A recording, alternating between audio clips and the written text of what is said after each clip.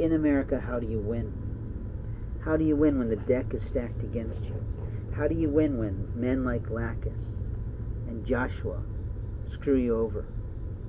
How do you win when Amy Jones lies to you about her rights to govern you, impasse you, impede you, and harass you with her faggot friends across America? Now, if you don't know those names, that's okay, but they still do harm just the same, and openly they lie to themselves about their rights to do it. The liars of America claim they're doing everything they can and everything in their power to help American citizens, but they might just not be. They might be programmed by a Jewish network, they might be programmed by an Indian network, they might be programmed by a Mexican network to take rights from you and me, but the reality is, as American citizens, we have rights.